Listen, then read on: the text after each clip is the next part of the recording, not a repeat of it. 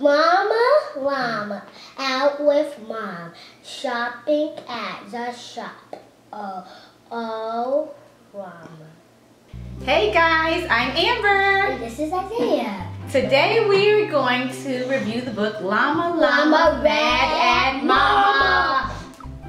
Llama Llama Mad at Mama. This book, Llama Llama Mad at Mama, is by Anna Dewdney. And she has like a series of books with the Llama Llama books, and Isaiah particularly loves this one because he just like being mad at Mama. But I like this book because it's a cute little book for kids, and it kind of shows me the bigger message in that you don't, sometimes you have to do what you don't want to do. In this case, Llama Llama goes shopping with his mama and he does not like shopping. But, he throws a big tantrum and cheesy puffs and Oaty Crunch. What would Llama like for lunch? Llama Llama doesn't know. Llama Llama wants to go. Lots of loaf of bread and cream of wheat. Llama Llama wants his treat.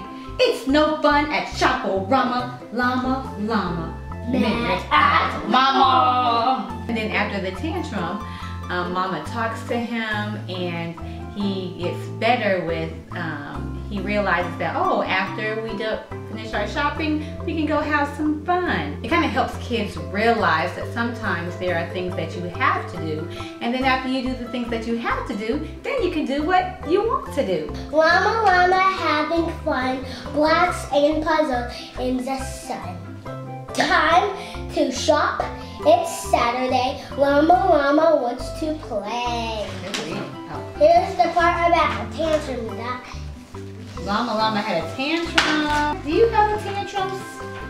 Do you have tantrums? No. No, you don't have tantrums. Sometimes you try to, but you're not really having a tantrum. Yeah. I just say fake tantrum. Yeah, he has fake tantrums. I like this book, Llama Llama Mad at Mama, because Llama goes on a trip to the shopping market with his mama, and he doesn't like it. He wants to go home. He throws a big tantrum, but then Mama has a heart-to-heart with him and tells him, Llama, after the shopping's done, we can go have some fun.